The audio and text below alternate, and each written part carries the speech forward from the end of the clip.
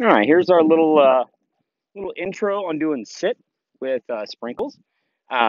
Sprinkles, being a young puppy, is still very much motivated by food, and so we still are in the teaching phase of teaching the dog to sit and then give a food reward. Sit, good girl. She definitely loves to work for food rewards. We start all of our young dogs with food rewards, especially when they're heavily food motivated like this. Good girl. Here. Good. Okay. All right. Sit. Good. Good sit. Good girl. She definitely likes to work with you. She is independent and is a dog who is not, she's not a dog who's going to like be all over you. She's a dog who's can handle herself, but she knows when we're working, especially when there's food involved, she knows, sit, good girl. She knows that it's time to work with me, and she likes to do that. Come here, baby. Hey, I dropped one. Okay, that's it. Good. Sit.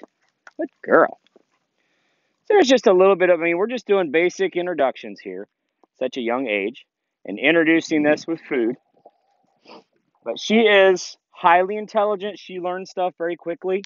Um, we've honestly worked more on kennel than we have on sit. Good girl. Getting a food reward going into her kennel. Um, we do a fair amount of sit early.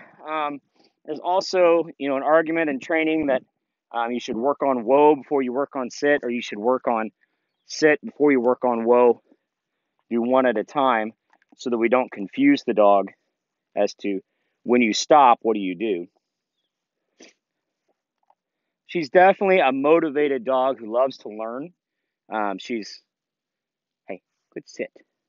Right here, right here, right here, right here, right here, right here. Hey, oh, did I drop one? Hey, right here. Good sit. Good girl. Sit. And we're encouraging the sit for longer periods of time. Right? We want to see the dog stay sitting. I do not teach the word stay as a training command, but we teach just sit and sit until further notice. So we obviously are wanting to work on extending the time. So that's what I'm doing here by continuing to reward when she's keeping her butt on the ground. Good girl. Good sit. Good. Good girl. Okay, all done? Good girl. Good. Sprinkles, pop up here.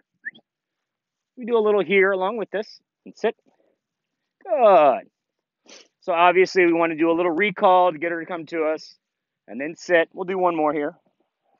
Hey, Sprinkles, here. Good. Sit. Sit. Good. Good sit. Good. So that's a decent look at the start on her obedience. She knows some stuff, but she's still a puppy for sure.